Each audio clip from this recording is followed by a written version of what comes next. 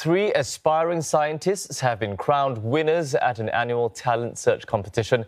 It's for students interested in pursuing a future in science, tech, engineering and maths, or STEM. The event was organised by the Science Centre Singapore with participants tasked to solve real-life problems. And for more, we're joined by one of this year's winners, Koay Tze Erhn.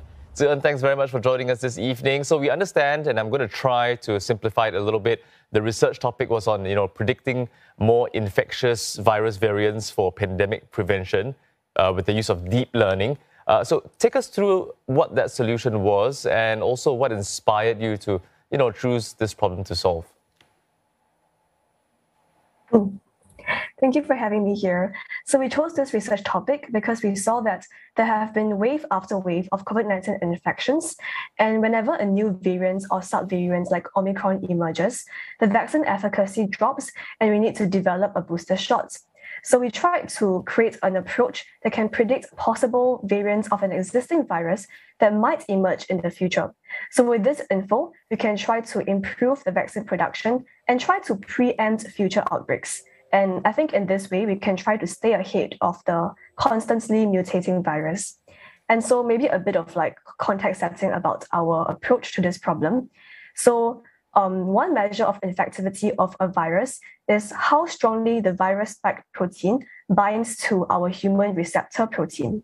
So the stronger the binding, then the more infectious it is because it can enter our body cells more easily. So we came up with a transformer neural network to measure the strength of this binding. So essentially, if you're given two proteins, one virus protein, one human protein, then the transformer neural network can try to predict the strength of the binding between these two proteins. And then next, we tried to attempt a few different algorithms to computationally generate possible variants that might happen. And then we use the transformer neural network to output the binding strength of this variant to the human receptor. And then after that, we will select the variants with the strongest binding. So these are the variants that are more infectious and that might actually happen in the future. Right, so I want to take this down to a bit more of a personal level and maybe just talk to you a little bit about the kind of emotions and the kind of challenges that you faced while, undertaking this project. Was it a roller coaster ride, ups and downs perhaps?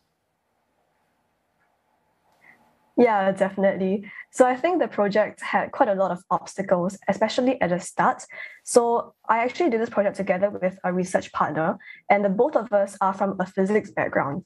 So considering that our projects involved quite a lot of reading up on biology, on viruses, and the COVID-19 virus in particular, it took us quite a lot of time at the beginning of the project to familiarize ourselves with how viruses work, to understand research papers, and then formulate a problem statement that is well thought out and a potential solution as well. So that was at the start. But even throughout the whole process itself, there were many times our neural network, our model, didn't really work. It just broke down completely.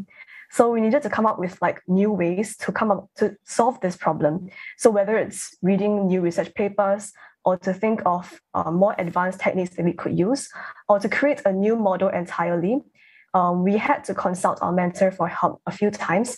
And I think we are really grateful that our mentor was able to help us and support us throughout the whole project. Yeah, persistence really, I think, the name of the game there. What next for you then? Now that the project has been won, how are you going to take this project to the next step? As of now, we don't have any concrete plans for the expansion or upscaling of our project, considering that we definitely still have some room for improvement. But I do think that it will be a great opportunity if any company or research organization is to take interest in our approach to solve this problem. And you mentioned earlier that you've come from a physics background and then you had to do a lot of learning for this project.